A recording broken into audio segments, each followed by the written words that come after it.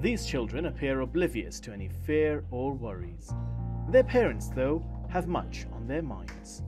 We're protecting the family's identity for the safety of their relatives locked up in Bashar al-Assad's prisons.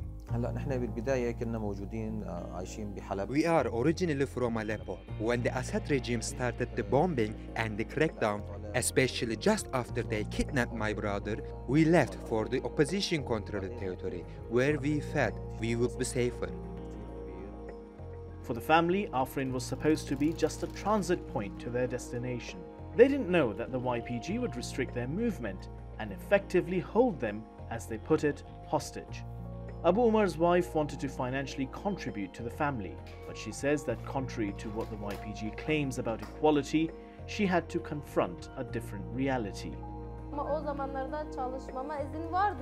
There were many job opportunities during the YPG rule, and they were offering them to women as well, but only to those women who were their supporters, basically discriminating in favor of those Kurdish women who supported the PKK.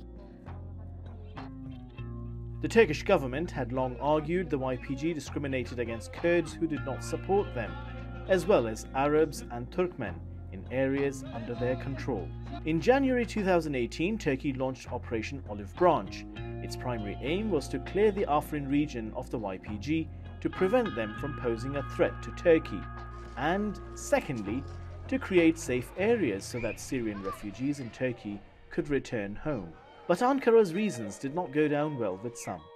Ist es inakzeptabel, was in Afrin passiert, wo Tausende und Abertausende von Zivilisten verfolgt sind, zu Tode kommen oder flüchten müssen? Auch das verurteilen wir auf das Schärfste.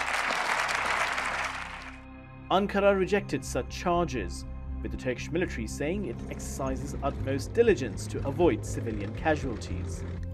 Turkish officials also criticized comments from some Western governments as hypocritical by pointing out that some of those nations have invaded lands thousands of kilometers away in the interests of national security. Kimi terör örgütlerine yönelik olduğu gün açık ve net ortadayken bu operasyonu Afrin'deki Kürt kardeşlerimize karşı gibi göstermeye, kimi bizi Suriye'yi işgalle suçlamaya çalışıyor. This time last year, this area was under the control of the YPG. That is no longer the case. But the Turkish government says there's more to be done.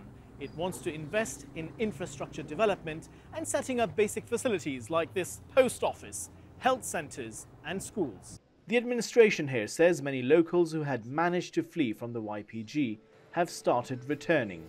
And it's not just them. People from other parts of Syria too have now found Afrin to be a safe place. We left eastern Ghouta and moved to the free parts in the north of the country. We have found this area very safe compared to where we have come from. I wasn't able to start a business in my town. Here, I have started a business and a new life. Ankara says its next operation will target the YPG to the east of the Euphrates River. In recent weeks, Turkish diplomats have been engaged in shuttle diplomacy between the Americans, Russians, Iranians and others, especially after the Trump administration announced its plans to withdraw from Syria. Back at the Umar family home, Umar is now employed. She says while they can't change the past, at least they have an opportunity to create a future. Hasan Abdullah, The Newsmakers, Afrin, Syria.